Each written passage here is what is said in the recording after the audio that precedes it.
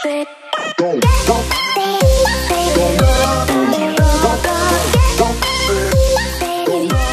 and welcome to the DVTests podcast, episode 3.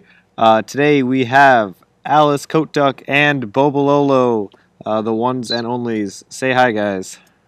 Hello! Hello. Alright, you could hear one of those two. Anyway, so we're going to talk about lots of Nerf things, lots of YouTube things. It's going to be a great show.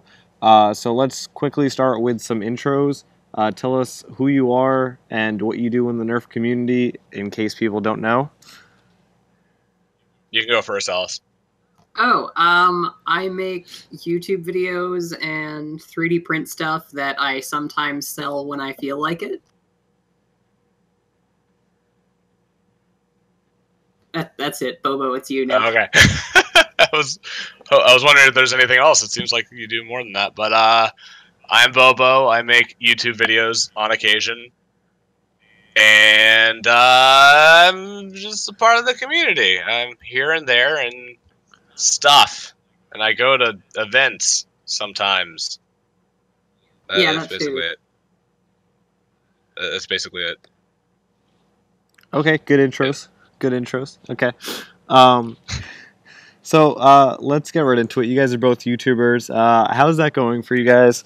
Tell me about what kind of videos you guys have been uploading, what kind of videos you guys have upcoming, that sort of thing. Talk about your experience on YouTube.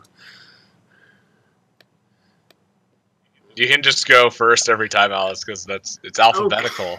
Yeah? God damn it. See, it makes it easy. Yeah, okay.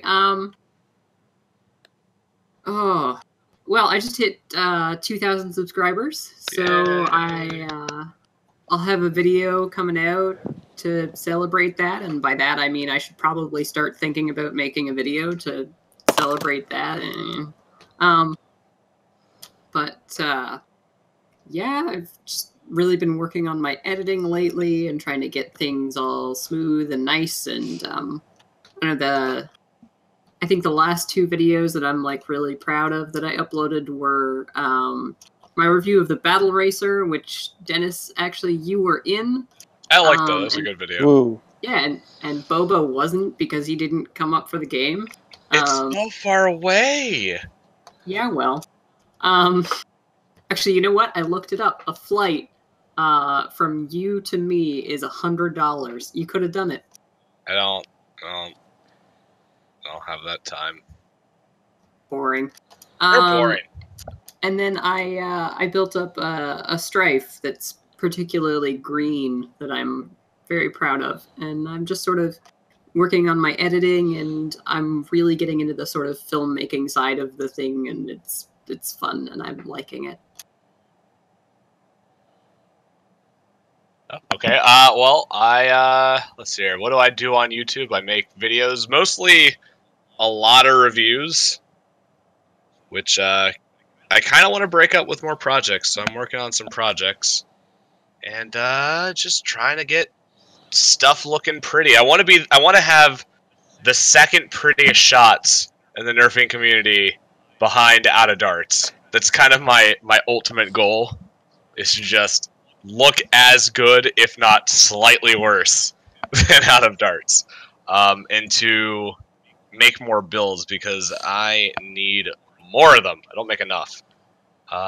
Besides that, I think you guys both touched on something really interesting that I think is not just YouTube, but I've noticed from a lot of Nerf YouTubers, and I guess YouTubers in general, is that everyone kind of starts with just pointing their camera at a blaster at themselves, and it's a shitty camera, and then the further they get into it, true. they get better editing, get better cameras, get better quality footage, and obviously their craft increases more, but everyone sort of starts out at this I have a camera, I'm going to point it at myself, and let's hope something good happens. You got to start somewhere, and using what you have is the best solution to that. So work with what you got. I mean, I've seen articles where they gave photographers a really old, crappy digital camera, and we're like, take the best pictures you can with this, and they still come out amazing, like really good looking photos that utilize, not, I don't want to say the crappiness of the camera, but they work around the crappiness of the camera. And as long as you can get some decent audio, Yeah. which is really important, I cannot stress how important audio is. You can have a 144p video, and as long as the audio sounds pretty okay, you're golden. But audio is important, and if you can make it look pretty, more power to you. So that's why, you know, I've been utilizing the slider cam and the rack focuses and trying to make it more interesting and visually appealing. That's why I have the lav mic and I'm doing all this stuff outside now, is to try and make it just that bit better. I should really make a slider. I think that'd make a good video.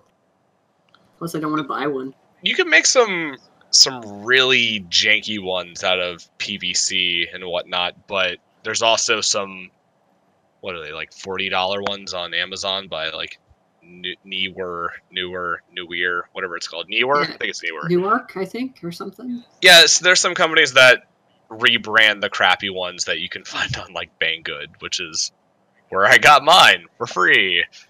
Yeah, but which like, really great. yeah, but like, I have a 3D printer and need excuses for content, so it just There you go. makes itself basically. And I didn't think I was going to use it that much. I use it so often. It's a lot of fun to try and get beautiful sliding shots. I just need to find a way to like turn the camera now.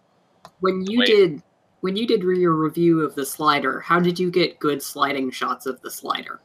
Did I get good? Oh, that was all by hand, like squatting in the backyard, trying to be really steady and hoping the neighbors weren't judging me. Bobo squats in the backyard. That's like all my videos. The things you don't see are like me looking out for neighbors, because I've had some of them looking down at me like, what is this person doing? Why does he have this toy? Oh yeah. Yeah, like, I've never told this story, but this is the best time to tell it. I was doing some shooting with Pwn Saw to test it out, make sure everything was working. And this guy, there's like steps leading down to the backyard, and I hear this like, "What you doing?" And I was like, "Oh, I'm just messing around with this." I mean, he's like, "What is that? Is that a Nerf gun?" I was like, "Yeah." And I come up and I start talking about like how I do YouTube videos. He's like, "Don't tell anyone here, but I'm a porn star." I was like, "What?" It's just so random. what? Yeah, it was I don't know. It was just, don't tell the neighbors. It's on the down low. I was like, okay. Just out of nowhere, I met a porn star for the first time through this hobby, I guess you can say. The first time through this hobby. Gotcha. So yeah, I don't know. I feel like I have never told that story, but it's one of those weird kind of... This is why I'm afraid of my neighbors seeing me, is because I'll find out more things like, I killed a man. It's like, all right, well, so long. I'm just going to go back inside now. Well, that killed my story. I was just going to say, like, driving the battle racer around, I was getting some funny looks. But, that looks like so much fun, though. It was so much fun. And didn't make it into the video, but, like, when I was running around at the skate park, there was this, like, 14-year-old kid who would not give up trying to get my phone number. That's weird. It was really uncomfortable. To everyone who's listening, please don't be creepy. Yeah, exactly. Just PSA, stop being creepy. Yeah. But no, like, when that kind of thing happens, like, when you're rolling down the street in a battle racer and a car drives by and looks at you like you're, like, losing it, all you can do is just, like, smile and wave and just keep going and pretend like nothing is wrong. I think there's a difference between when you're in a public park, because then it's an activity and you're with other people, and by yourself looking weird. Yeah, I was just driving down the road by myself, like, taking it for a test drive, like... But that seems, I don't know, maybe that's just kind of like the weird perception is like, I am a tall, hairy, overweight man with a toy. You are slender lady in a battle racer. You probably pulled it off way better. Yeah, I mean, like, if I could put my hair up and put on a hat, I could probably pass for, like, a 13-year-old boy. Like, that's, but I feel like it's right? more, it's not as surprising. You Yeah, know, it's fair and enough. it's like, what is this kid doing, and how many children are locked in his basement? Is how I feel whenever I see someone looking at me doing this. I mean, that was my first impression when I started watching your. No, no, stop! I'm just normal. Well, we went really off topic. Yeah, we went way off the rails. Sorry there, Dennis. That is totally fine. That's why I like having more people on this show. We get some really interesting conversations rather than just me asking questions. What was the question? I totally forgot. How's YouTube YouTube going? something. Oh, A-okay, I guess. Neat. I mean, for you, it's just sort of coasting, right? Yeah, the next question that's on this list is what motivates you? Nothing. Which is it's really true. But I have these ways. I guess we're going to the next question now. But what motivates you to make videos? Just let Dennis talk for a No, second. this is my show now. Dennis, do you want to officially ask the question? No, you got it covered. We're good. All right. So I don't know if this happens for anyone else, but I know. I'm sorry, Alice. It's my turn now, or do you want to go? Yeah, no, it's your turn. You All go right. ahead. So I feel rude now. So like my motivation. Fine. So there's two parts to this. Nerf is like the only creative outlet I have. Art school really ruined like doodling and drawing and stuff for me because it was every day you have to do these exercises. No, you know, you get a little bit of creativity, but it's like you have to stay within these guidelines. You're not allowed to do this. And like I used to like drawing casually and just stuff, but that really ruined all of that. So I can't get back into it unless it's drawing my girlfriend's facial outline really well and then just destroying everything that's inside of it for the giggles. So like Nerf is the last creative outlet I have. At the same time, when you do it for so long, you just lose all motivation and you want to stop. And when, on top of that, when you have to like do it, you know, people are expecting a video every week, I get like really anxious about it, and it's like, oh my god, I have to put something out. I have to do this. It's raining today. Okay, maybe tomorrow. It's raining today. Oh my gosh, I have to get this video out in 2 days. It's raining again. Oh my god, I have to get a video out. And then it's like you forget about it and you just take like a few days off, and it's really relaxing. And that's just how it's been. It's like you do it for so long, and I just want to break and to not have to worry about getting things out on time. And I know it affects my YouTube channel. I know it affects all the analytics and stuff, but it's just like not having to do things because people want you to or because you have a schedule is really nice, and you can just sit back, work on a project without the stress of a deadline, because I absolutely hate deadlines. And it just feels so good. And so that's the current state I'm in, is like what motivates you? Just doing things on my own leisurely schedule. That is really touching and explains a lot about why your channel is so you know, unreliable, inconsistent. But I'm still gonna make fun of you for not making videos. See, that's okay. You're allowed to do it, but then there are the fans that are like actually angry about it. It's kind of like those people that are like, "Why do I have to watch YouTube ads?" It's like because you get free content and it only takes 5 seconds. Like, calm down. And where are your videos? It's like you don't know what's going on. I don't know what's going on in your life. Like, I don't yell at you for stupid stuff, but just every now and then I need a break, and then I come back full force. Like the Pwn Saw and Pink Mist were whipped out like I think 2 months from each other. So I was working on them at the same time, and that was what got me back into modding from that kind of low motivation point. Was let's do something for End War, bam, back into it. So I don't know if it works like that for anyone else, but it's like every now and then I just need some me time and to not worry, because, you know, also Adpocalypse, which doesn't really affect the toy stuff too much, but also like you put a lot of time into reviews and then they don't get as many views as you want, and that's really just, it kills your morale. Yeah. Like you do a really good job and then like only 2,000 people watch it and you're like, well, that was kind of pointless. Like the information's out there, but come on. Yeah, and that's really interesting. You touched on, like, you know, people not like people being annoying because you not making content constantly. And I think you touched on like watching ads and stuff. And it's actually really interesting because I had somebody who is not big into YouTube tell me how dumb they thought Patreon was. And that it was like, they're saying, oh, well, you were providing it to me for free before. Why do I have to pay for it now? And that's just the sort thing, of you don't have to. Yeah. The whole point. No one's forcing you to do it. Like, you know, GoFundMes. I've seen some really dumb GoFundMes. Really dumb ones. Yeah. But no one's forcing you to donate. Yeah. And for people, I know, who is it? That one game critic guy, I forget his name. The Jimquisition, that guy.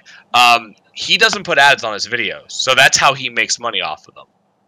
But for other people, it's like, because you like what they do. Here's a little bit of extra money. Maybe there's an incentive. But people complain about this stuff. It's just like, no one's forcing you to pay. No one's making you do this. It's for the people that want to support outside of watching a few ads. The end. That's it. Yeah. So I guess to sort of answer my own side of that question, as per what motivates me, honestly, it's just fun. I like doing it. I mean, you know, there are plenty of YouTubers who make their living off of YouTube, and that sounds just dandy because I really enjoy making YouTube videos, but I don't make any money off of YouTube. I've literally not collected any money from YouTube. Gotta start somewhere. Yeah.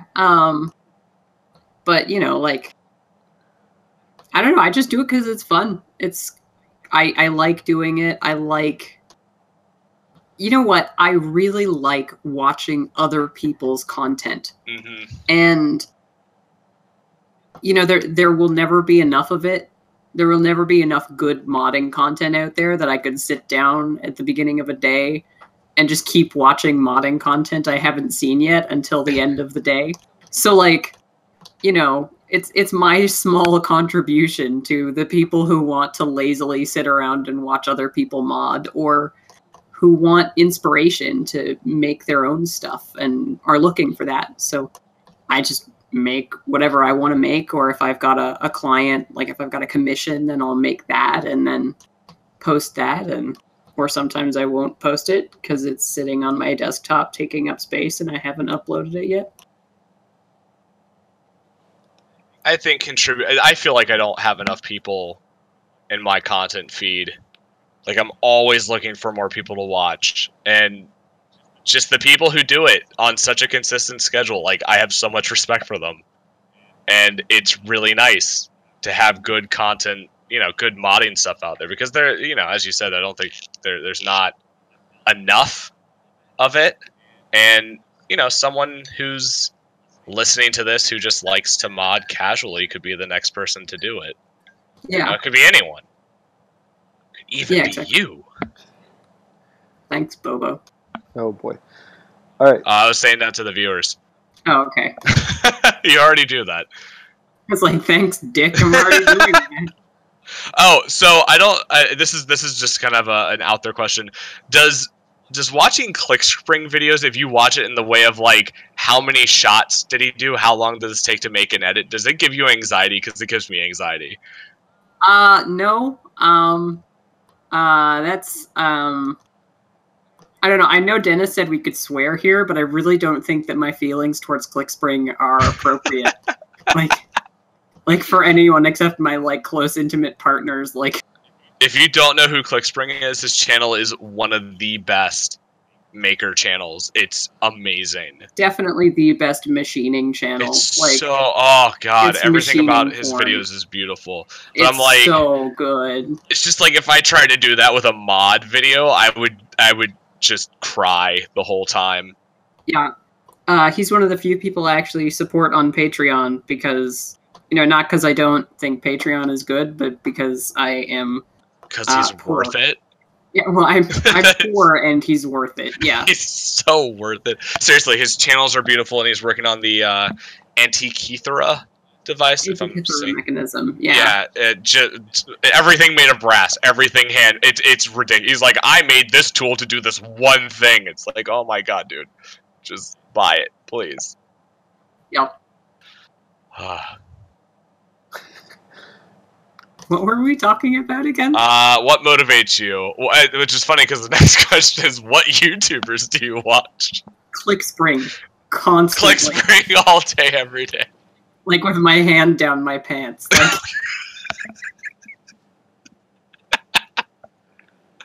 oh man, like who are some of your favorites? Just on your list of subscriptions, who are some of your favorites? I like how Bobo is asking that question. Yeah, well, Dennis over here is all quiet. We're segueing so perfect into everything. Oh, yeah, okay, so... Dennis, who do you watch? I want to know. I need new stuff.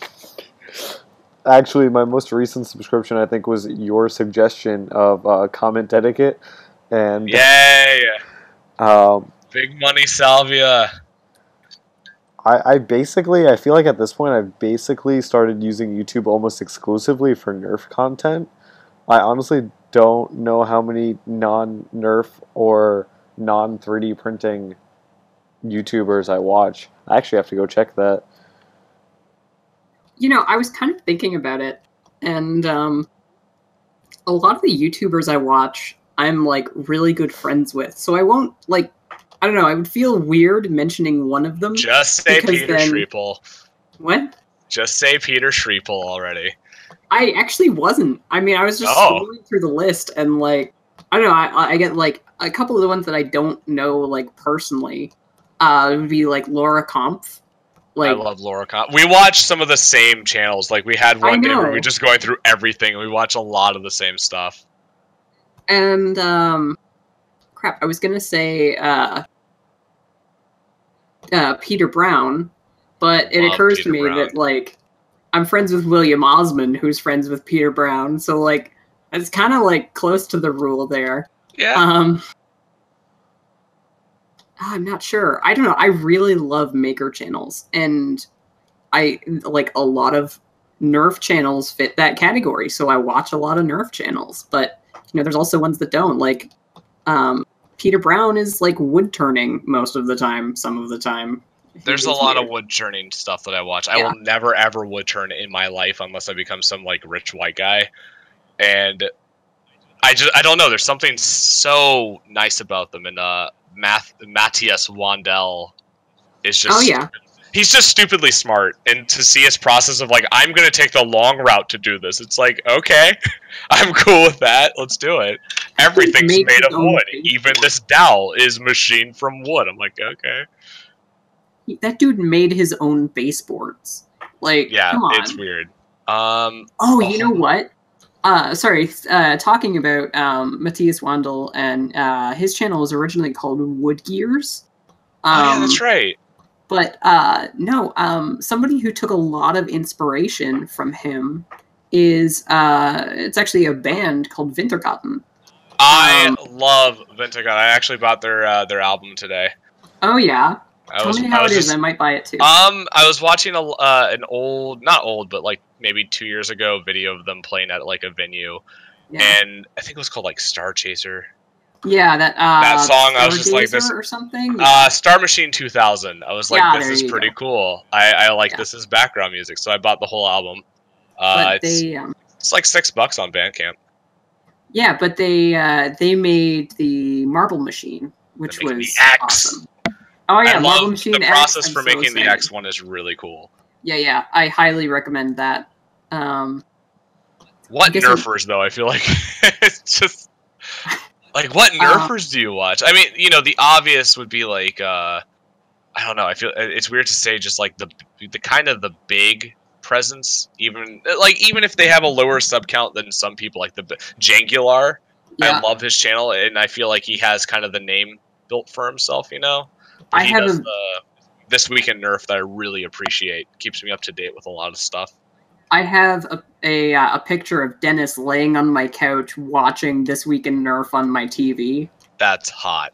This Week in Nerf is the only like YouTube show slash Jingler's channel is the only one that I watch religiously. Like, as soon as it comes out, I like make my way to a computer. The only times I've missed it is if it comes out while I'm in the middle of an HVZ invitational, and then it's the first thing I do when I get home. I mean, like, it's just, it keeps me up to date. It's well done. It's paced really nicely. Because, you know, there's Facebook groups and Reddit groups. And then, obviously, make Test Battle because they're, like, the big name now. One of the big names in Nerf. Who else? Just a Jolt's fun to watch. One thing that I just thought of because of what I said about Jangular is, are there any YouTubers, Nerf or otherwise, that you can confidently say that you've watched every single one of their videos? Easily. Yes. I'm gonna start off with Andrew Huang. I just love his like personality. Very educational, but like some dude you could hang out with. Sorry, I thought that was that narrowed down to Nerfers or just YouTubers in general? Nerfers or otherwise, I think is what he said. Okay. That's what I heard. Binging with Bobish is like, if you yeah. want to talk about a channel that I will throw down anything to watch, Binging with Bob. I love his channel so much. No. Who else? Boy in a Band. Love Boy in a Band. I'm not gonna lie to you. If I watch a if I watch a Nerf YouTuber like frequently, I will have seen all of their videos. Like Bobo, I think I've seen all of your videos. Yes. Like even dating back to the old shit. Like, yes, my horrible stuff. Yes. I don't remember if it was in one of your videos or Nom's videos, but I have an image of you licking Drax NIC primary in my head, and I'm sure that I've seen that. Like that wasn't a weird long dream. shots. Long shots are the ones I've licked. I think Nom was the one who licked the what was it? The blood something. Bloodborne, I think. Yeah. What else is there? I like Defunct Land. It's about like theme park rides that got torn down. It's really weird. That is weird. They give the history and like the build up of theme park rides and then why they were put out of commission. That's just it. There's something really interesting about it. DIY Perks. Yep, I was gonna say that earlier. Yeah, DIY so Trying. good. A really fun channel.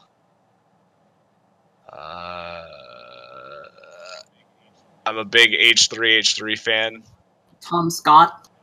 Tom Scott. Oh my god, I love Tom Scott. Yeah.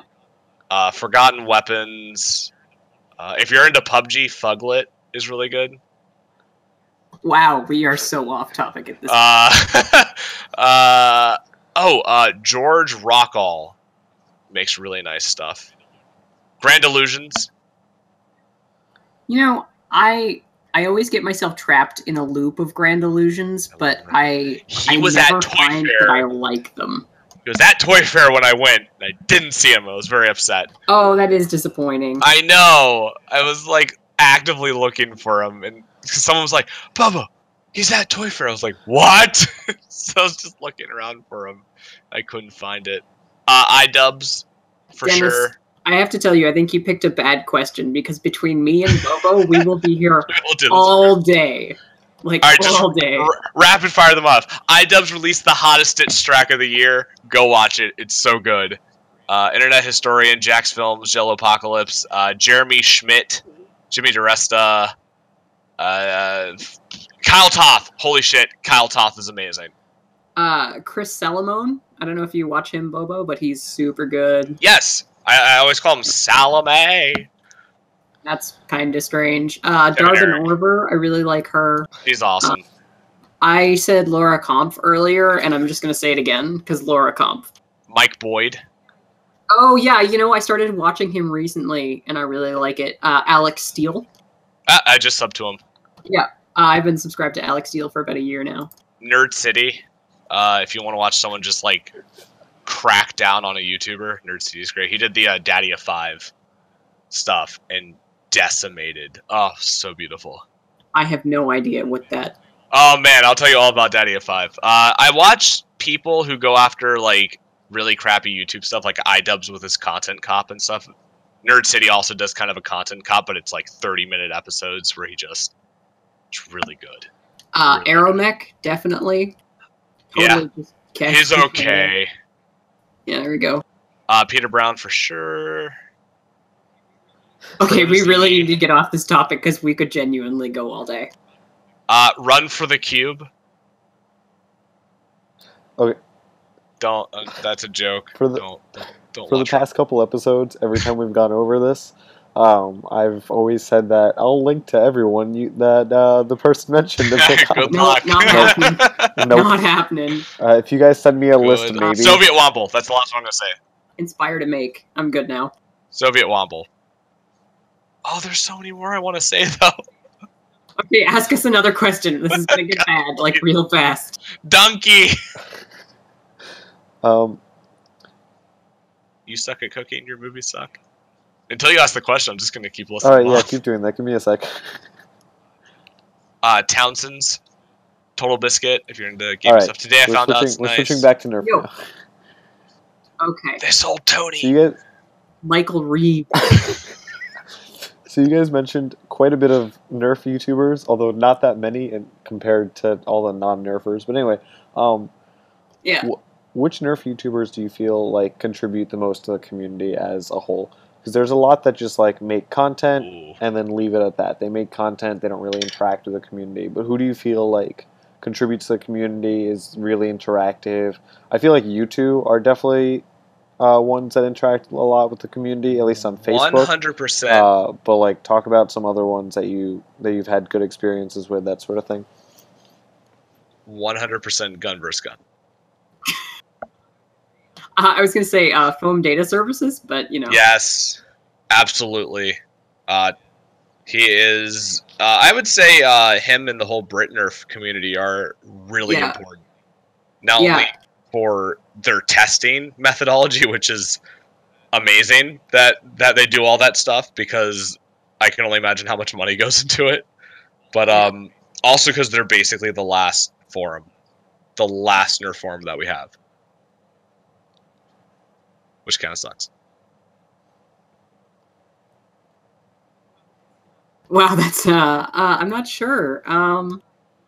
You've been doing a lot of testing lately, which I'm well, I mean, that's kind of the point of your never mind. Dennis, obviously, is what I'm trying to say. Thanks. Jengular, absolutely. Jengular. I think we touched on that earlier.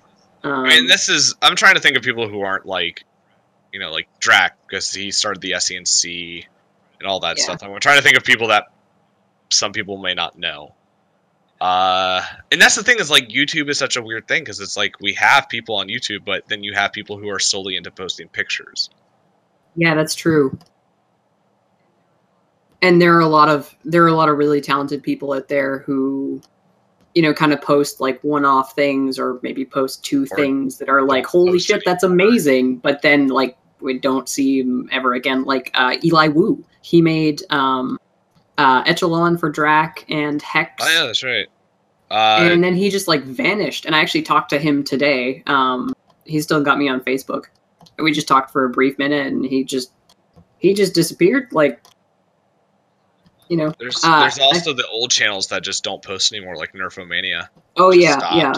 In his day, Nom was, you know, like awesome. But and it's crazy to me that like Homemades have kind of died off along with his leave. Like they're not correlated, but it's one of those, like, I don't know, people just go away, and then other parts of the nerfing community are going away as well. It's like Nom leaving was an omen.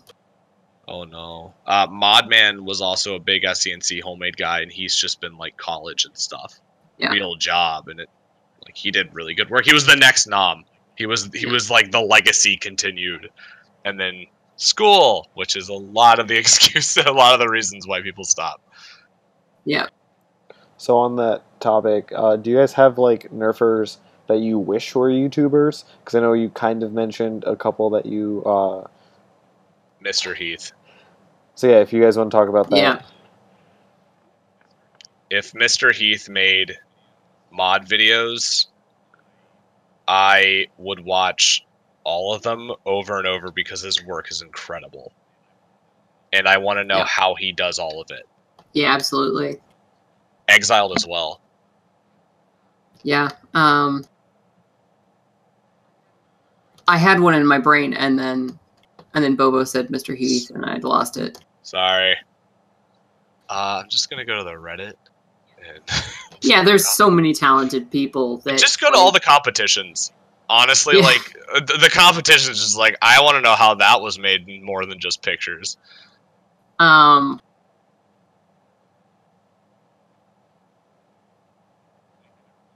can never think of names, but I can think of just pictures in my head. Describe these pictures in your head. Really well made stuff. That's it. I wish Jangular was modding. We need to get him into it. Yeah. Yeah, I'm terrible with names. That's why Yeah, I I've said totally that. lost it. Like, That's why I I had a said great thing in my head, and I just... That's why I like that subscription feed list, because you can just scroll down all of it and name off stuff. Yeah, exactly. The two that I wrote down on the sheet are Mr. Heath Pants, I think is his Reddit name, and Yeah. Exiled. I want to know how they just do everything. Yeah, absolutely. All right. Let's go on and move away from YouTube now that we're 36 minutes into this. Gasp. And talk a little bit about actually playing Nerf.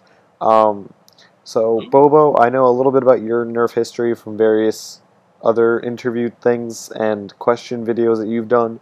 Yeah, I know you started with HVZ and then moved into NIC and Superstock.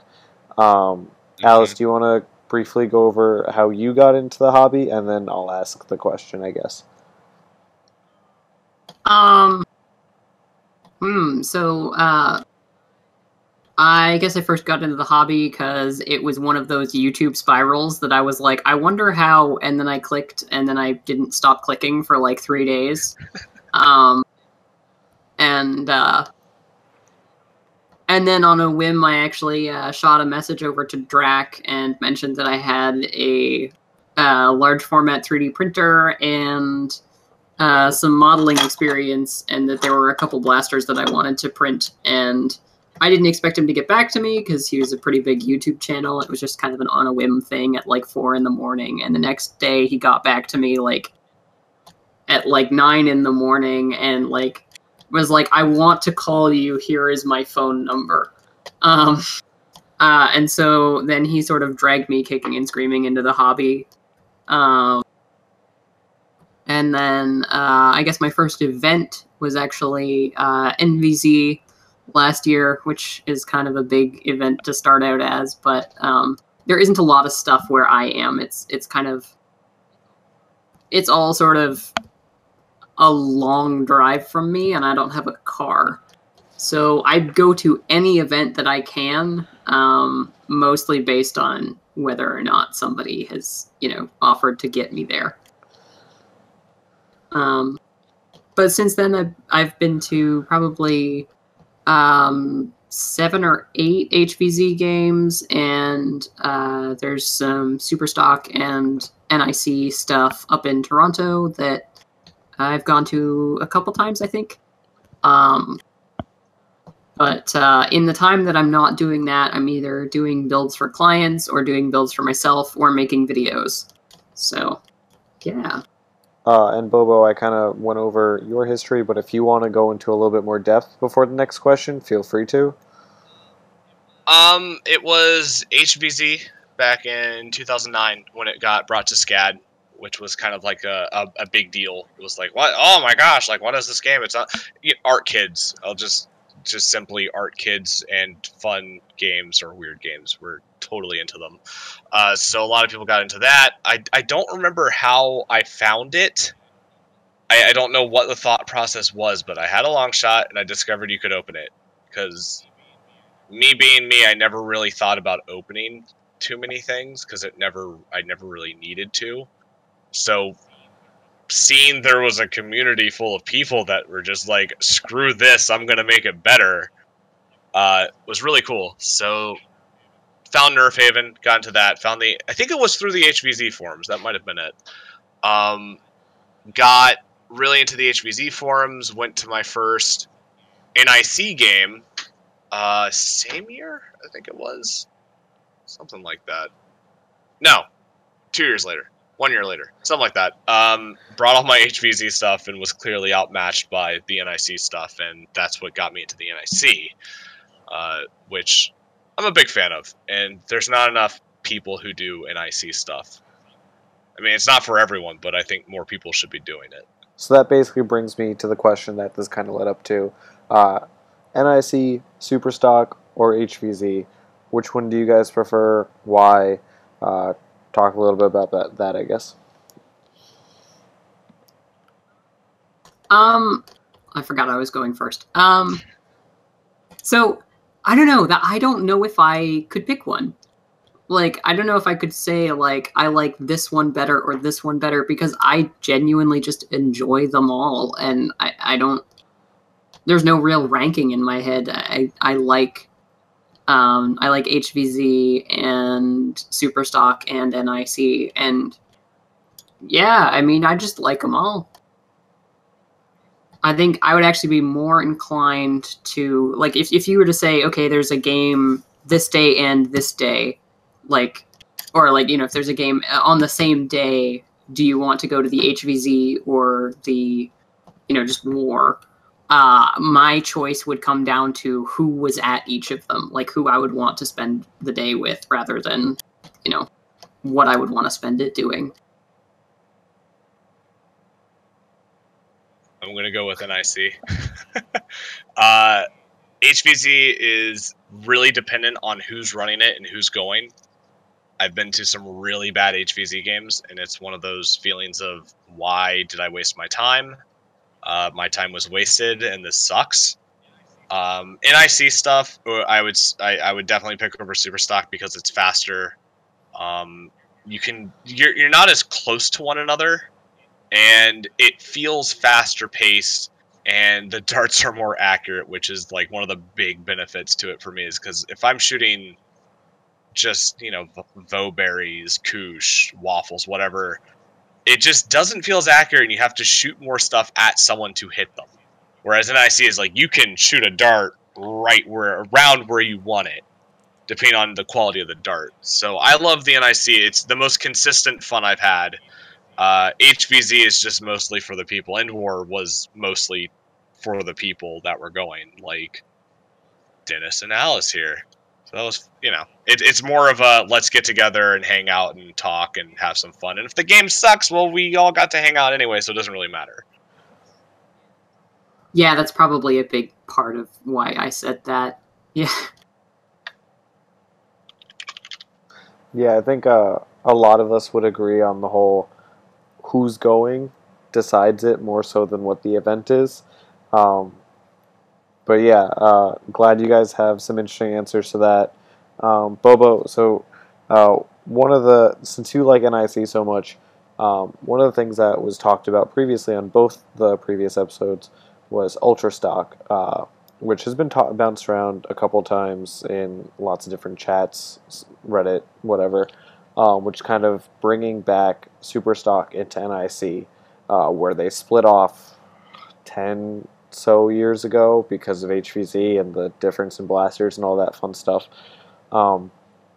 is bringing back Superstock into NIC, because we're finally getting to the point where Superstock blasters are getting competitive in NIC wars, where NIC was kind of like the 200 to 250 FPS area, and now we're getting Caliburn, which uses stock darts at like 200 FPS, yeah. And we're getting stuff from Open Flywheel Project and similar things that are getting like 150 to 170, and Phil's soon upcoming Eclipse, which he said had gotten ranges of like 170 to 180 and so on. Jeez. So like we are bridging that gap. So how do you feel about the concept of Ultra Stock, of just bringing Superstock back in NIC? Do you think they should stay separate? Do you think merging it's a good idea? I've seen people do really well with Superstock stuff during NIC. Like, I've gotten my ass taken out by kids with lightly modified Stampedes because their strategy was better than mine.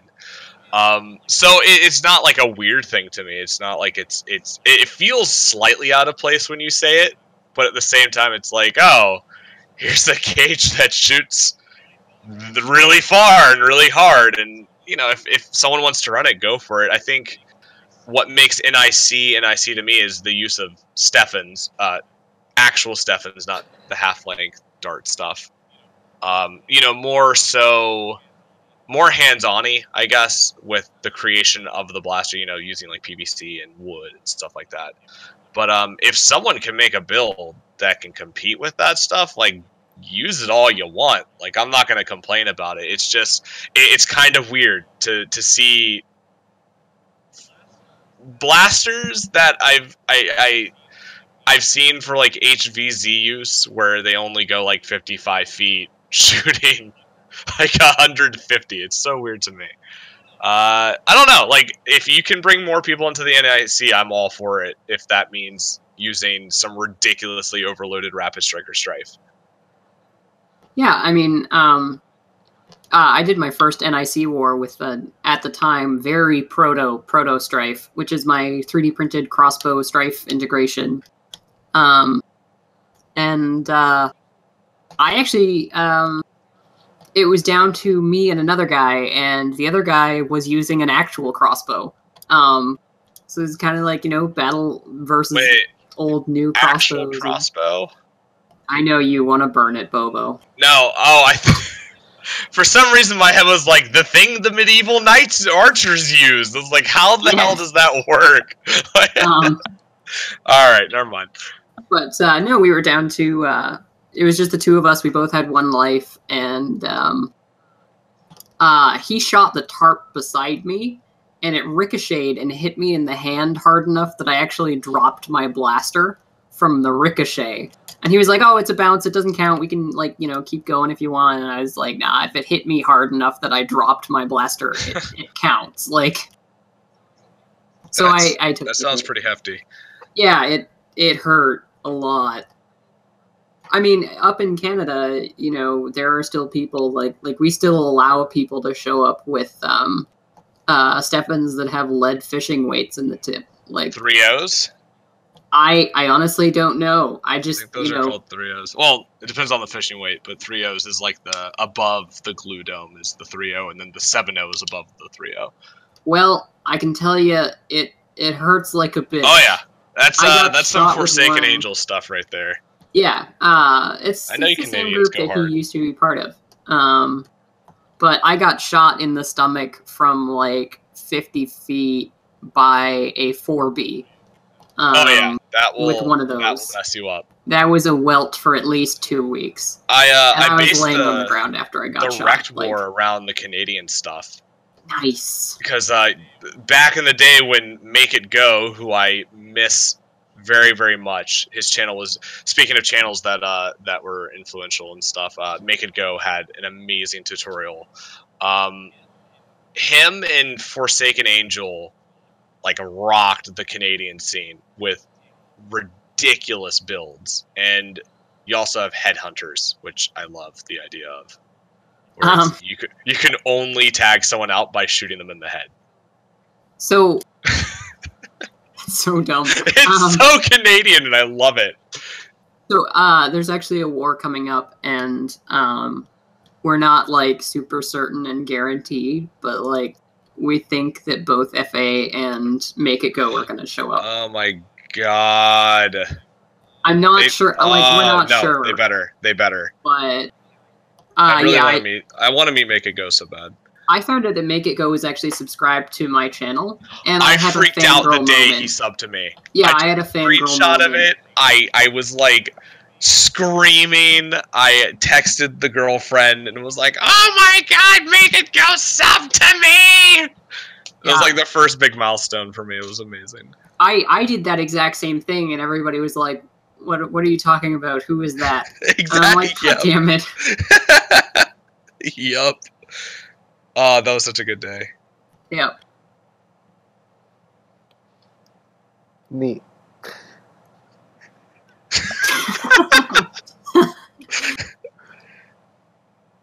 All right. So another aspect of modding, kind of leading off of that, is what a lot of people have come to talk about as kit modding, which instead of like going and finding parts and like taking a long ass time to like build blasters, you kind of have like all these drop-in kits. Alice actually being one of the providers of that, and that you make flywheel cages that are basically a drop-in part. You just replace one part with yours, and you have it. And like you upgraded your blaster. Your blaster now shoots considerably better. So I feel like Alice probably has a positive opinion of this overall, but I'm going to ask anyway. Do you guys think that kit modding, not just like body kits, but kits in terms of like internals, has an overall like positive effect on the community, negative effect? Do you like where it's going? Do you like, or would you rather return to a simpler time where you had to go try every spring in the hardware store until you figure out which one fits? So, I don't know. I make the parts that I think would be incredibly difficult to make otherwise. Like, if you were gonna hand manufacture a flywheel cage, like good luck. By the way, if anybody does that, genuinely, I would love to see that. That would be awesome. But I don't know. I think that they are not necessarily a takeover. Like, I don't think that they are something that has to come in and wipe out hand modding. I know that there are, it has done that, but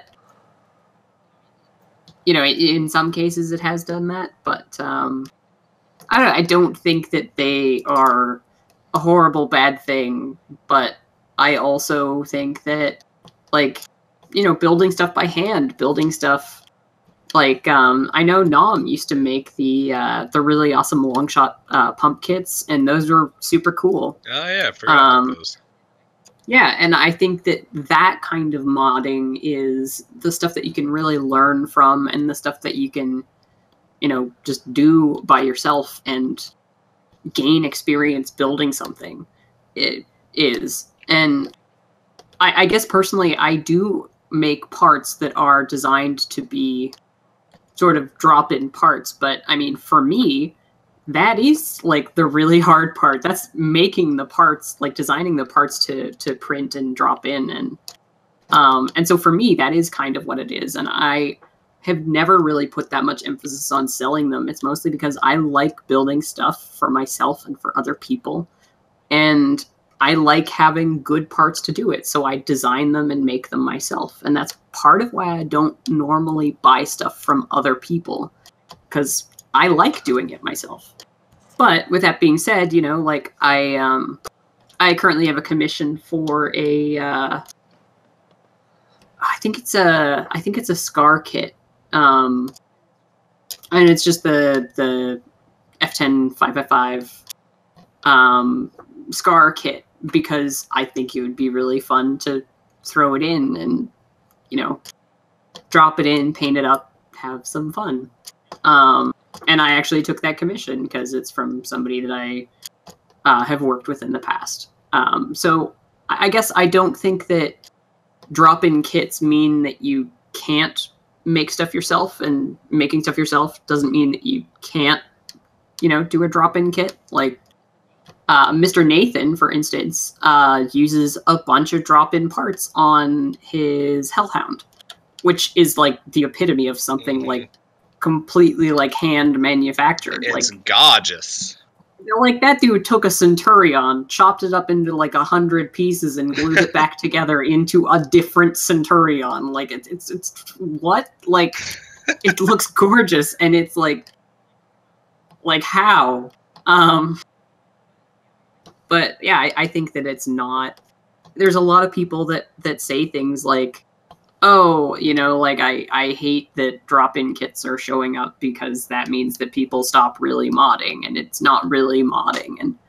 And you're right. You can take like 8 different drop-in kits and make something that's entirely not like hand done, but you can also mix and match. You can do, you know, hand built internals on a Springer and then throw on a body kit, and then like you can do an integration and drop in parts. It's like it compensates for whatever you're not that good at, and the end result is we end up with better performing, more attractive blasters. So I'm not gonna bitch about it. Damn, that was good. I have a slightly different take on it. You brought up a lot of good points. This feels so like a question that you would ask when like Orange Modworks first came on the scene, because that was, at least from my experience, when the kit versus, you know, is it good, is it bad argument really started heating up, you know, because it was like, oh, the guys who are coming out from the old Nerf Haven, I don't want to just put it on Nerf Haven, but like the old modders were saying like, this is like cheating. Maybe not cheating, but this is like it's not handmade and it's not like real modding because someone's already done it for you and blah blah blah. But I feel like nowadays there's so many parts made by a bunch of different people who, you know, that provide actually good things. Like someone who wants a stock cage, who doesn't want to use a stock cage, well, what are you going to do other than buy, you know, a new cage or something? To the person who wants to make a, as you said, Nam was selling those pump grits. It's like, what if you don't have the tools to make it? Well, then you buy a kit with one because that's what you want. I mean, you can make a janky mod, but what if you want it to look good as well? I think it's also made it easy for people who are just getting to the hobby, who want something nice, to easily get and make it. Because, you know, if you're trying to get, this is just a weird scenario, but if you're trying to convince your friends, like, check out this hobby, it's easier to convince them if you have something that looks nice or shoots really well, other than, you know, stocky Nerf blaster. Because, you know, people judge. We have judgy people in the world. I think what happens to hinder the modding community and just modding in general is when you make, and I just, this is a specific example, and it reminds me of DLC in a way, like the bad type of DLC, the Alpha kit and the Omni kit, where you have to buy the Alpha kit first and then buy a kit with like 2 more parts in it to get the kit that you want. So instead of spending like $27 for just the Omni kit, you have to spend $28 for the Alpha and then another $26 for the parts that make it into an Omni. I think that hinders modding because you're paying for things you shouldn't have to pay extra for. Because you're not going to use the Alpha kit, you want the Omni kit. I mean, you can switch back to the Alpha kit, but to make someone pay for something that they're probably not going to use is really shady. Yeah, and I agree. That's what I think hinders, is when you start doing shady stuff like that. Yeah. But yeah, back in the day when reverse plungers were like the main thing, you know, I could understand when people said, "Oh, it's affecting modding, it's hurting modding," you know, because it was such a hands-on thing, and change is bad, and get off my lawn.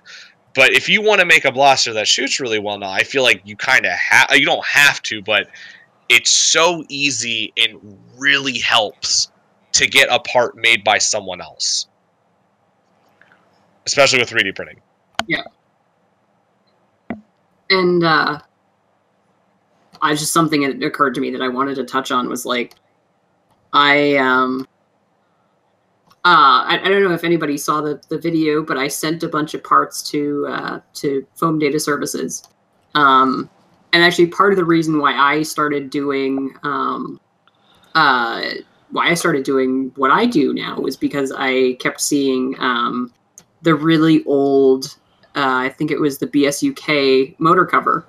And I don't feel bad saying that it looked like crap, because they know and they've replaced it at this point. Have they? I think so, yeah. I don't believe you. I'm that was my first ever motor cover. Something a lot better. But like I kept seeing like builds from, you know, amazing painters like Tom, and then you know, seeing like the super blocky motor cover on it, which was all we had at the time, like, you know. Yep. And it was good for what it was. I don't think they've changed it. Oh, they haven't? They've rounded the edges, I think, a little bit. Okay, well, now I feel like an asshole. Sorry, BSUK. I mean, it's compared to a lot of other people, like Jace 3D, you're going to pay more for it, but it looks so good. Yeah, and so, like, I really wanted to...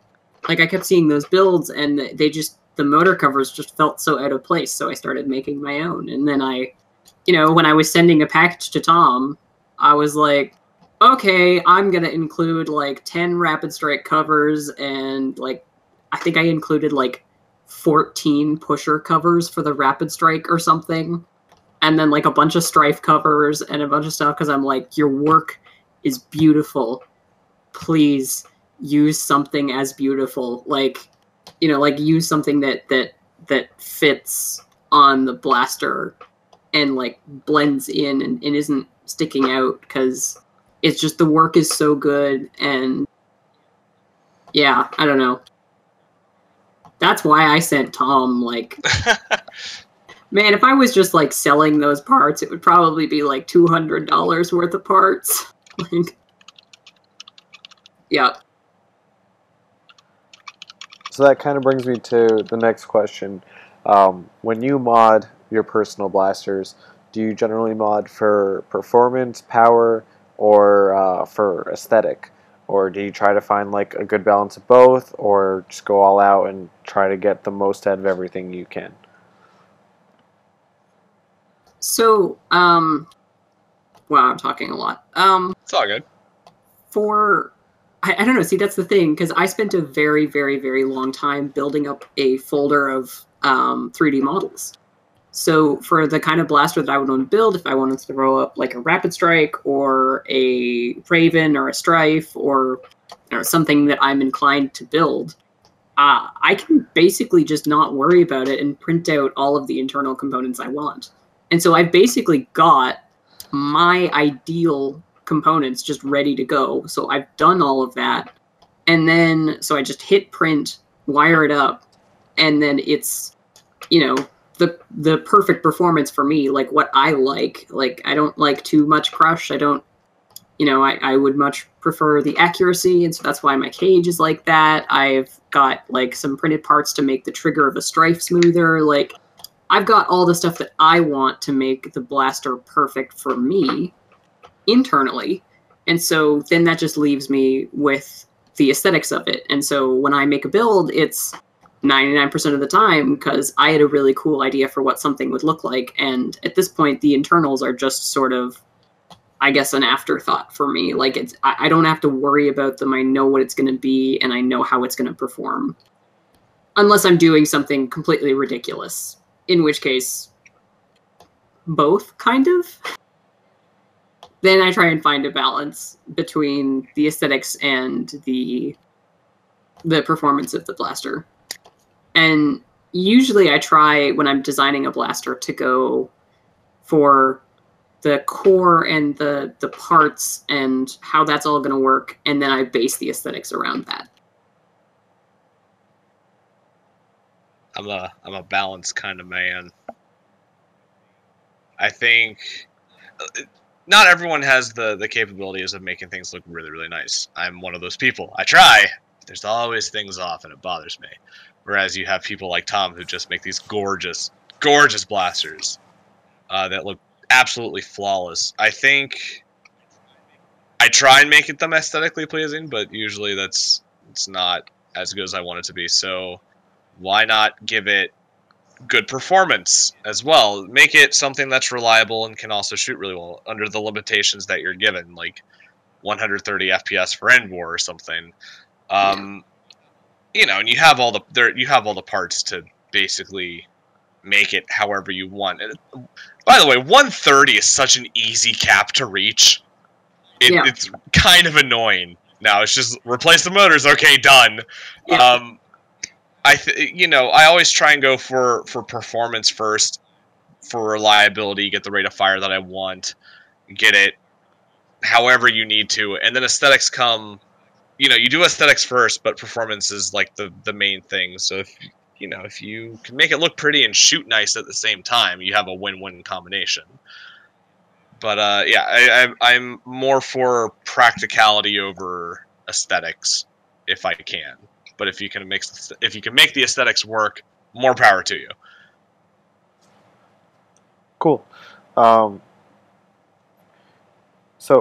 End War 2018 was just announced. Speaking of which, way to transition there. Yeah, I'm pretty good at this now. Are you guys excited for round 2 or round 3? You guys are both at NVZ, though that was a little bit different. Anyway, an entirely different event that is completely unrelated. There's a reason we have End War now. So, are you guys ready for round 2 of End War? What are you looking forward to? Expectations? Tell me about it. As long as that Dennis guy isn't there. I mean, this is a cheap one, but, like, as I always say, I'm always ready for round 2. Like, oh, God. I'm sorry, it just so perfectly. Just so used to this. It's like, yup. The funny part is I don't really show it on my YouTube channel, so, like... Oh, no, it's just all on Discord. Yeah. I'm excited for End War. Yeah, I'm super excited, and I'm. It would be very difficult for me to imagine a world where I didn't end up going. Like, again, it's all dependent on me finding a ride down there, but like, I mean, like everybody I know is going like in the area, so like, I'll just bum a ride off of one of them and then thank them forever. Bum.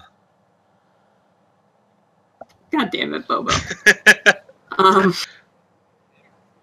Yeah, so yeah, it's the big nerfing event of the year.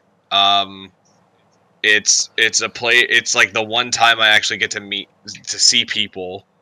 Like I have friends from all over the United States, a lot of whom don't live around here.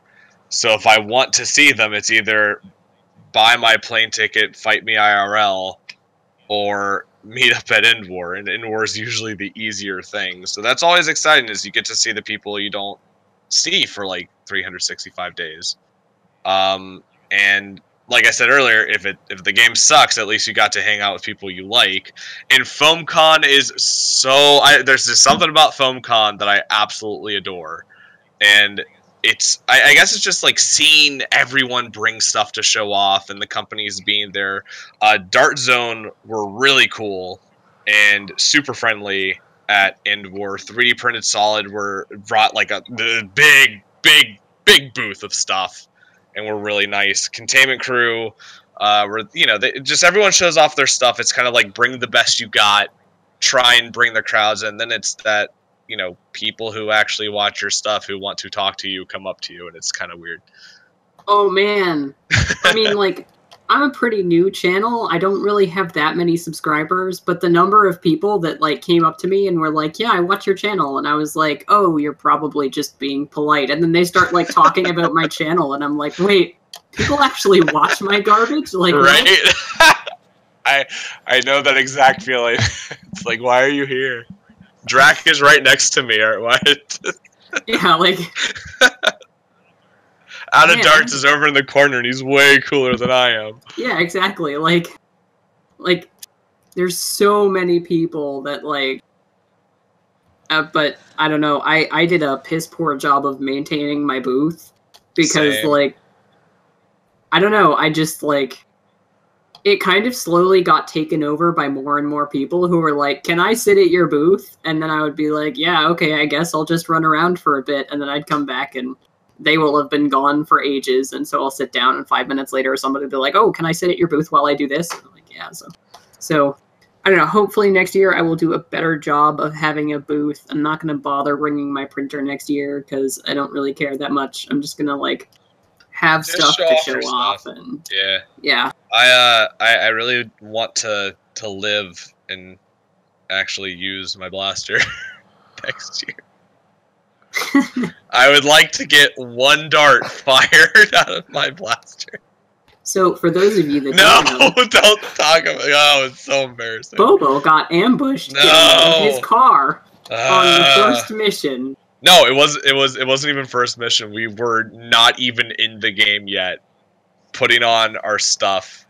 I misinterpreted the car rules a little bit, and we saw Drac walk through the car lot with his nemesis, and then like 6 minutes later, he comes up and tags us, and we're like, wait, what just happened? He's like, got turned. You're a zombie now. It's like, I'm not even dressed. And It's then, like, but you got your armband on. It's like, oh. And then Bobo decided to try and lure me into a trap. What'd I do? Oh, you were like, oh, Alice, I've got your stuff. You should come back to the car. No. That wasn't a trap. I was legitimately calling you and Michelle and other people to come get their stuff that we went to the hotel to get. Yeah, and then Drac was hiding behind a car, and I shot him. Well, I mean, if you guys had come on time, things would have been better. But y'all suck.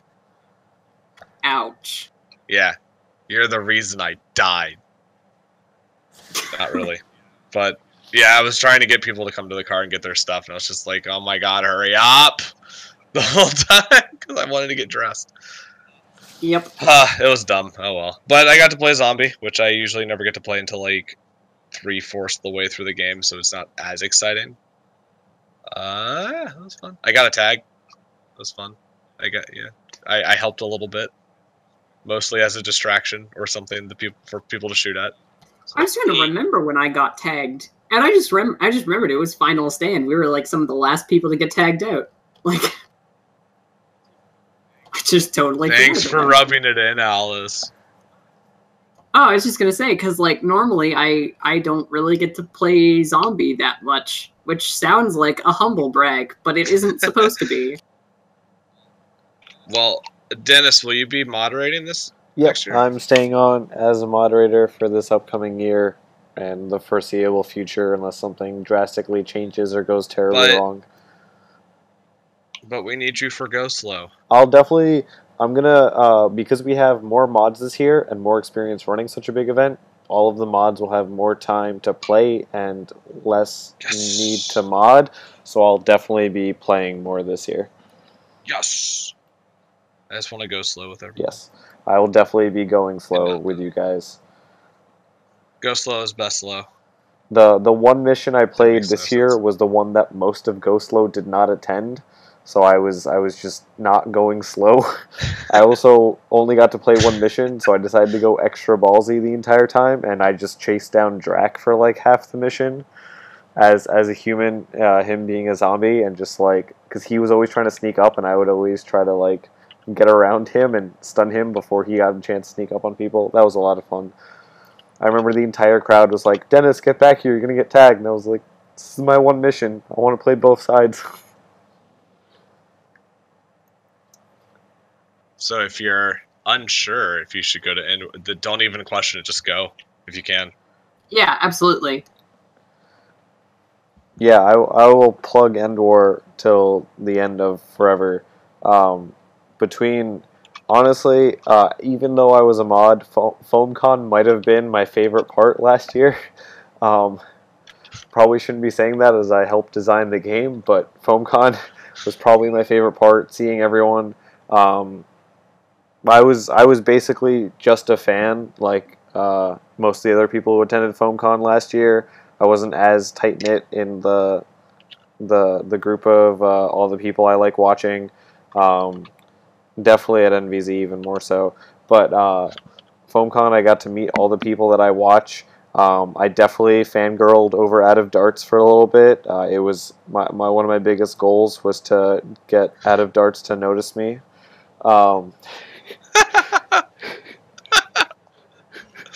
What a weird thing. I love it. But yeah, absolutely come to End War. FoamCon is amazing. The game is so much fun. I think we put on an excellent game, and I think next year... It was better than NBZ. I think next year... Oh, yes. That definitely better than... Oh, my God. And I think next year it's going to be even better because we have a bigger mod staff, more people, more experience running a game of this caliber. We know what went wrong this past year. We know how to make it not go wrong this year. we've gotten a lot of like great feedback, and by great feedback, I don't mean like everyone has been saying the game is great. I mean great feedback as in useful feedback. So we're gonna take all of that into account and make an even better game this year. So yeah, absolutely come out to End War if you're listening to this and not currently making plans to go to End War. We're looking at you, Mr. Nathan. For real, Shameless Mr. Nathan better self-promoting. come. I just want. There's so many people I want to meet. And like, Oh yeah, I wish Tom would come. I do too. Yeah, that would be wonderful. He could have his own booth, and I would sit there and try not to lick every single one of his blasters. That's weird. I just wanted Out of Darts Okay, to but- notice me. I never wanted to lick any of his things. Are you sure about that? A little. Just a little bit. Yeah, it was really nice to see Out of Darts again, and he really fit in. Yeah, that's right. Wow, I feel dumb now. He really fit in with the whole aspect of it. It was cool. All right. Speaking of things that are happening in the future, what is in the future for your guys' channels, and for Alice, I guess your products? Bobo, I don't think you have any products, or unless you have products you want to announce on this podcast that are coming up in the future, I guess. The Bobo mag release. Oh no, that mag release isn't Bobo. But the Bobo rev triggers though. Hey, Yeah. I like that people like what I did. It's really weird. I mean, I don't, but I recognize that other Aw. people do. Get wrecked, scrub. Aw, well, it's not like your opinion matters, so Um, that was mean. Future of my channel. I just released the video on Doku, and that is, at least in my opinion, the best build video I've ever done. And so I would like to move more in that direction, more into doing really cool builds and really cool videos of the really cool builds. I think I'd really like to sort of step up the. Well, I'd love to step up the video quality, but we'll see if I can actually do that. As for future products, I honestly don't know. When I started, I didn't start making products for other people. I made the products for myself because they're what I wanted, and then a bunch of people wanted them, so I started making them, and then it got a little too much for me to handle, so I sort of slowed it down and stopped doing it as much, and I actually, just last week, I had my other printer, it just completely started failing prints, and it was about that time where I sort of started to take a look at the prints that it was completing and decided that I wasn't happy enough. I mean, they're fine, but they're not something that I want to put out there and say, yeah, this is my work. Like, they're good, but they're not good enough. So that dropped me down to one printer, and it's the one that's really loud and noisy and sits in my bedroom. So I have shut down my shop for now, which I think is fine because most people don't know I have a shop, and it's actually a shop on my Facebook page. And I have people comment on my Facebook page, "Where is the shop?" Directly underneath the big Shop Now button. So clearly I'm doing something wrong here. Like, but no, I guess I'm really moving towards doing commissions and YouTube about the commissions and just personal builds and trying to do stuff like that because that's what I really enjoy doing. And I really don't enjoy, sitting there monitoring a 3D print for days at a time.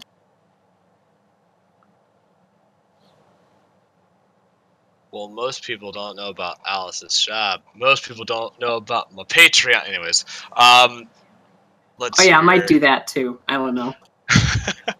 here. Wait, you have a Patreon? Yes. Huh. See what I mean? Links are in the description, and sometimes I put them as an end card. Sometimes. For me, make video, make good video, more review, make stuff, do things, go place, and be unreliable for sure. That's like #1 priority right there. That's about it, really. Don't know what if I he should. said. There's some stuff in the works. I'm not gonna mention it right now because I want it to be a surprisey prize. But for things that I'm working on, I'm always having some sort of weird project up. I need to make. I have a rapid strike that I'm making right now, just like a sleeperish build, using some parts from one of the SCNC members. I have a long shot project that I'm really stoked about. I have pictures of it up on my Instagram. And then there's a Nemesis that I have a PWM in. There's like a practical build, but the shell won't close for some reason, and I can't figure it out, so that's frustrating. But that's about it for me. I'm really excited to see those videos, Bobo, in spring of 2020. Yeah, I mean, it takes a long time. Each frame is about a day's worth, so you do the math. It's like the boyhood of Nerf. Is the future of Bobo videos stop motion? Every day you take a picture of one frame and tie it all together at the end of the year? You know what? I want to do that for something. It will look like crap, but I can say it's artistic, and people will be like, "Oh yeah, of course." Yeah, That's don't why you I have took like an forever. art degree or something? No, I just went to art school. Well, okay, you can say you went to art school, and then it's professional and I mean, the most I legitimized. got out of it was I know how to take a painting and make it full of metaphors that don't exist within it. Just talk about humanity and use the word juxtaposition a few times and you're good.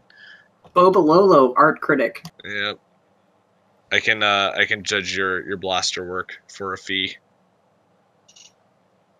I can tell you what it means. Is that one of your Patreon levels of contribution? No, but it should be. $1. I will look at your build and tell you it's shit.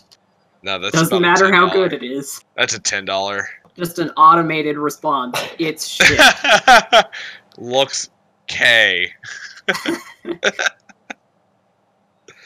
I don't know. There's not much to talk about at the moment. When January comes around, and I start freaking out about what I'm gonna bring to End War.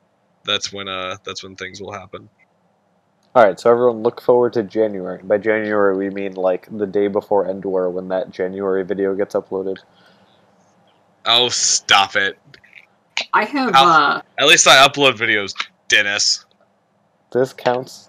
That doesn't make sense. You're the one that doesn't upload videos. But he doesn't have as many as I do. As many videos total? Yes. I'm actually not sure about that. I've only been doing this for like this summer. Wow. Get Oops. good, scrub. Man, I have like 3 primaries that are like basically finished that I have not done videos on. Like, Well, then get to it. I know. There was one that I was supposed to release today, but I need to figure out some code first. Oh my god, Which- so unreliable. There's one guy who heard that somewhere, I don't remember where, and just keeps posting on my videos, when are we going to see that, and why did you have to write code for it? And he watches like every video I'm in, so I know he's watching this, and soon, eventually, I don't know. Weird. Hey, Alice. What do you want? Hurry up with the video. Yep. Hurry up. I'm gonna message you every 5 minutes saying that. Do you wanna help me with some of that code, Bobo? I don't know what type of code it is. He can critique the code for its artistic value. Yes, I can. I can tell you its relationship to Blade Runner and how it symbolizes humanity's clash with nature and society. Good. $10 Patreon. That's what you get. All right. Moving on from your futures, let's talk about the future of Nerf. What are you guys excited for? That's anything, any products that you're excited for that are coming up from third-party makers or events, that sort of thing. What are you guys excited for in the future of Nerf here? There was a post by I'm stalling the Blaster Forge of a 3D printed bullpup shell thing that looked pretty cool, and the Omega kit looks interesting. I want to see what that's all about. Well, I mean, I know what it's about, but I want to see. I want to see their what's the word? Can't think of the word. I want to see how well they do it.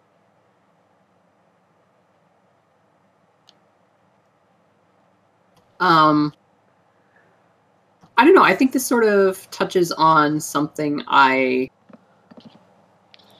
was talking about earlier in that I don't really buy many products just because I like to make stuff myself. And that's not to say that there aren't like incredible products on the market and coming to market, but I just like doing my own thing. So I also just what people come up with. The Reddit contests are always fun to watch because it adds new creativity to the hobby. So it's always cool to see people's takes on different lists of what they have to do to fit a certain criteria, which I like. It keeps things fresh and lively. So the hobby doesn't come to a kind of a stalemate where it's just strife, rapid strike. Here's another retaliator. Wow. I mean, those are fine and dandy, but I need more. I need more. Do you feel like we're moving towards that like staleness, or do you think that we're gonna keep seeing all these like interesting, diverse builds? There's a very fine line with that because there are cool builds that use the same blasters over and over again. But I'm one of the people on the side for Stravens where it's like, oh, great, another Straven. It's like, when you see it enough times, it gets boring, but there's still things you can do to it to make it different. I feel like the big integration stuff, like when the Stampede came out, there was so much room on the front of it, and it was also a time where like integrations were really picking up. I would argue that's kind of like the golden era of integrations was like Stampede, Swarmfire, put them together. Stampede, Swarmfire, Stampede. Why not add a Vulcan to it or something like that? I think along with shameless Bobo, what shameless.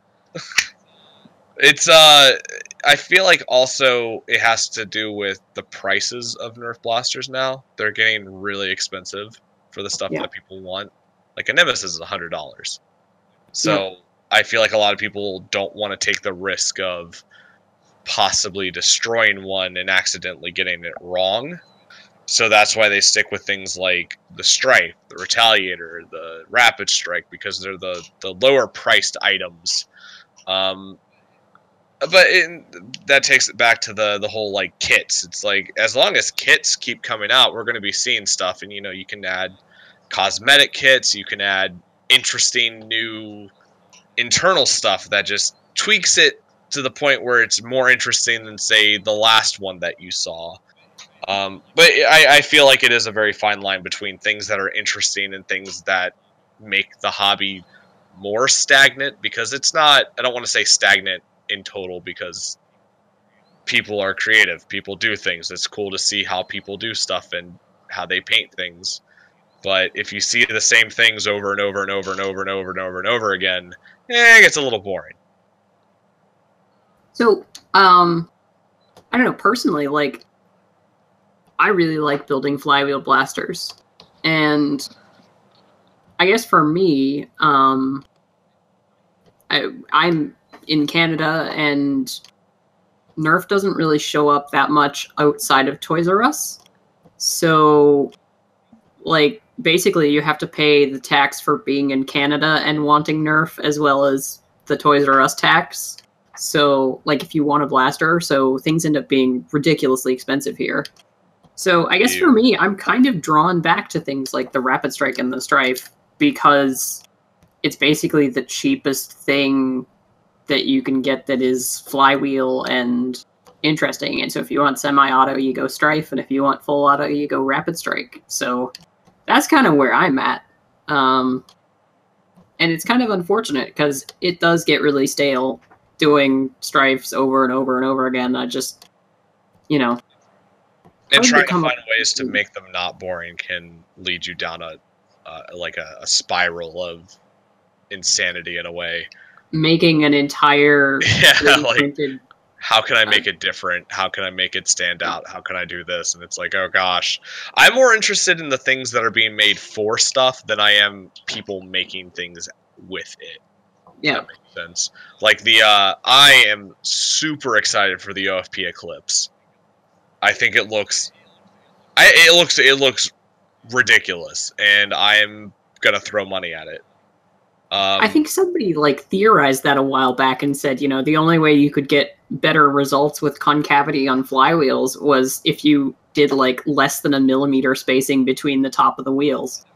I know Taruk was working on his Hycon design, where it was basically kind of the same thing, where the wheels just completely surround the dart.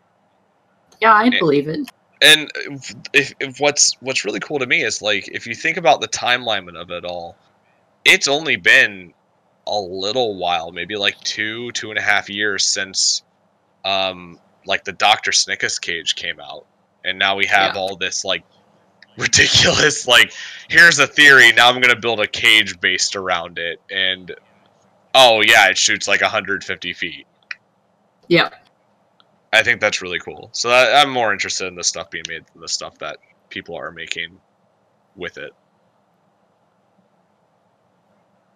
I've I guess for the future of Nerf, and I guess this kind of ties into the last question as well, the future of Nerf products. Something I have been really, really, really pushing to try and do is to try and make metal flywheel cages. I haven't said anything about this, so this will be the first. But they're gonna be more like Snickas than something like the artifact cages. They're not gonna be. They're not gonna be cheap. They're not gonna be simple. I don't know. Kind of blocky. Maybe. I'm looking at a red cage right now. I'm just it's a rectangle. Yeah. I mean, I already have a design mocked up. I think Bobo has seen the design. No, I would like to do stuff that's more, it would be higher priced. It would be more Snickas, because it would have to be quite expensive in order for me to justify doing it. People are getting used to the higher price points in a way. Yeah. Which is nice, because you can do more specific stuff. But also, I hate my wallet. It's good. Yeah. Doku cost me $400 out of pocket. Woo. And I put another $400 in labor into it. Jeez. So, yep, I know that feeling. Yeah. This is just future nurse. Someone needs to make a lever action rival shooter. I want to see it done. That'd be cool. Yeah, little load the bottom feeding tube, lever action, it loads into the top. Basically Mr. Heath's shotguns, but for a rival. A little repeater. That'd be so cool. That's what I really want from rival. Please Nerf, please do. Or Mr. Heath, I know you're capable. Yeah. What type of blaster do you think? What blaster would be feasible that you would also want? Me? Yes, you. Actually, both of you. Actually, there was something I was gonna add and I forgot. That was the other thing that I was comparing to Snickas about the cages that I'm working on. I will be making them myself. So there won't be like it won't be like a batch order done, so that means that I can do one for like different blasters, and that's not going to be a problem. And that was why I was sort of mentioning it, because then, you know, you can make a demolisher with it, with like a metal cage, because right now that's incredibly difficult unless you just go snickers. But no, what blaster would I like to see? That's feasible. That's feasible. I'm not sure, honestly. I mean, I would like a blaster that has the absolute bare minimum, I don't care, but has a rapid strike pusher in it, so that I can buy it for $20 and take out the rapid strike pusher. Yeah, I'm not really sure. I honestly, I guess back onto the future of Nerf, I think that I would like to see more stuff pushing into the way that Prophecy is. Like it's compatible with a Retaliator. A like, modulus that's not a Nerf modulus.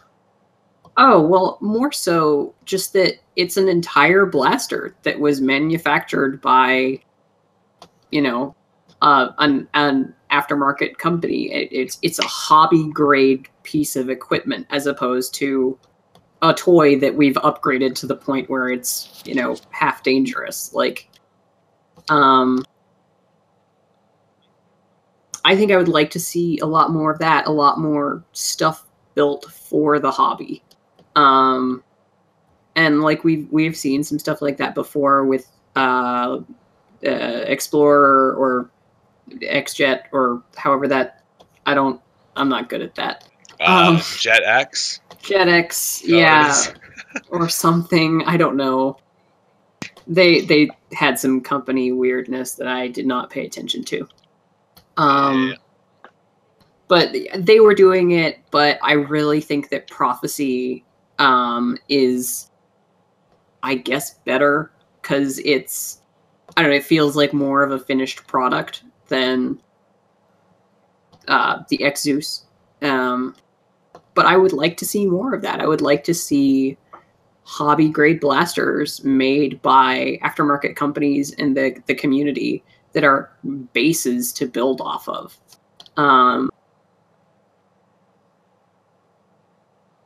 Yeah. I honestly don't really care what Nerf puts out at this point. I just hope that it's more of the same, so that we don't, you know, lose rapid strike pushers, because they're nice.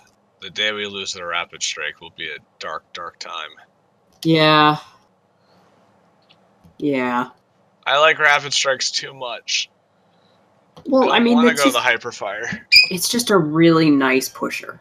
Like, oh yeah, I'll take it over a conveyor belt any day. So yeah, I don't care what they do in the future. Just please leave me with my rapid strikes and, I guess, strifes. Strifes are alright.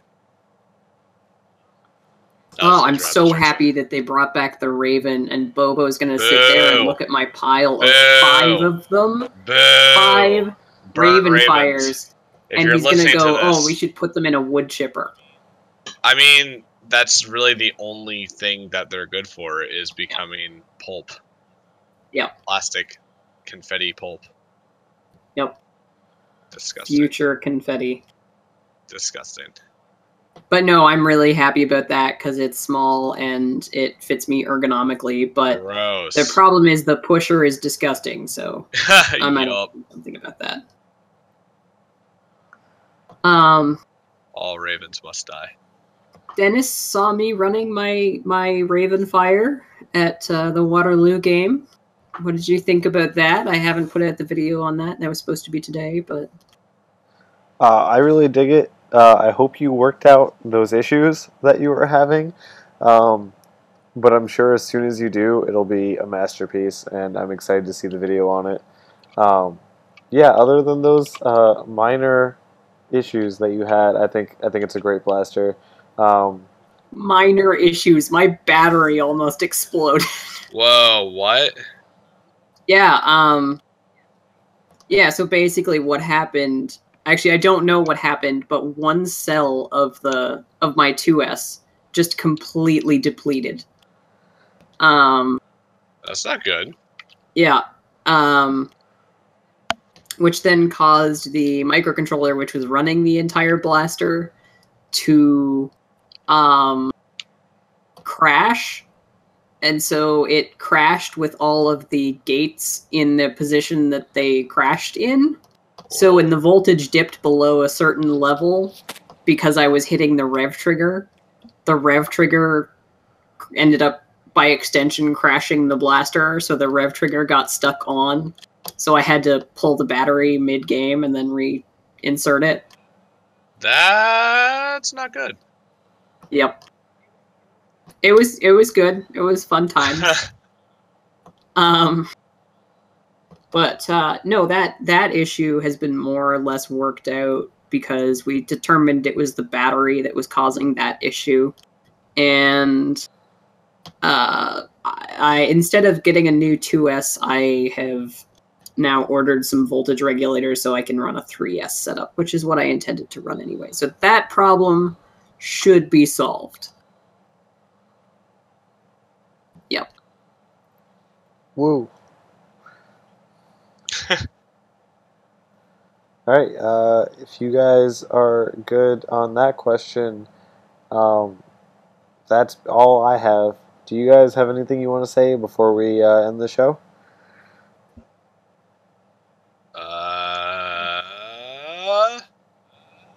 I don't know.